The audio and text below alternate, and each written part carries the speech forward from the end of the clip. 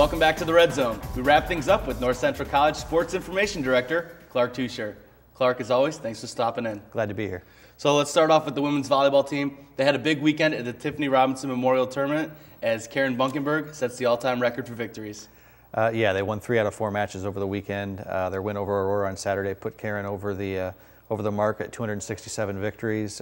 Certainly a good accomplishment for somebody who's really put together a sustained, successful career on the bench at North Central. And her career's been good, but this season's looking even better as the Cardinals, with the win over Milliken last night, are almost ensuring themselves a spot in the tournament.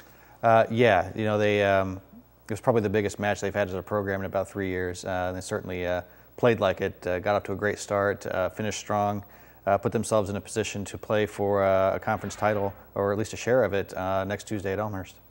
Well, the Red Zone was there to see the volleyball team take down the Big Blue. Let's go to the highlight. Senior night festivities in full swing at Murner Fieldhouse as Janae Harner and the other seniors are honored before they get set to play Milliken and CCIW kill leader Audrey Kradchak. In the first set, an early run was started by Kedron Orison and her kill to make it 4-2. Now 9-2 as this run was highlighted by Jessie Fiala with back-to-back aces. She had 3 in the set, and the Cardinals take the first one 25-16. The seniors would highlight another quick start in set 2 as Kluke sets up Kayla Murphy, who hammers it home for a 9-3 advantage. Now 10-5 and they go back to that combo on the right side again. The Big Blue get a hand on it, but the ball sails out for a North Central point. Janae Harner showing her persistence. She can't land the first kill, but makes sure the next one won't miss, and they go on to win 25-21. Set 3 would belong to the Big Blue and Kradchak.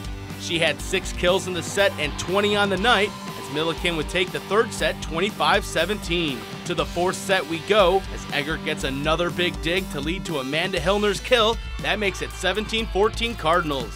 Laura Kluke again would find Hillner 2 points later to extend the lead to 5. And Janae Harner serves up an ace the next point to make her presence known during an 8-0 run by the Cardinals. Eggert serving for match point, and Jade Becker of the Big Blue knocks it long. The Cardinals move to 5-1 and 1 step closer to the CCIW tournament. Clark, you sort of mentioned it, that a match with Elmhurst could be a big one, as Elmhurst is sitting at 5-0 in the conference, Cardinals 5-1. So really the Cardinals could show that they could really match up with a nationally ranked team if they can come away with the win. Yeah, it's tough to ask for a better situation than that going into the last week of conference play, to be able to control your destiny in terms of winning a share of the conference championship and earning the right to host the conference tournament, which they would, owning the tiebreaker with a victory there.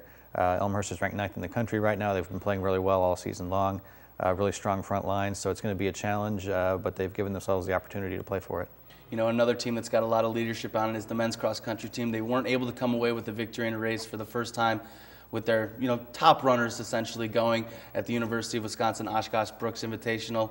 Do you think that's sort of a stumble for the Cardinals? Or do you think that's just something along the road to the ultimate goal of a national championship? I think in terms of performance and the kind of effort the guys were able to put out and how they were able to place in the meet, I think it's pretty consistent with how they've done this season. They were missing one of their top runners, John Crane, who's still on the mend after suffering a slight injury.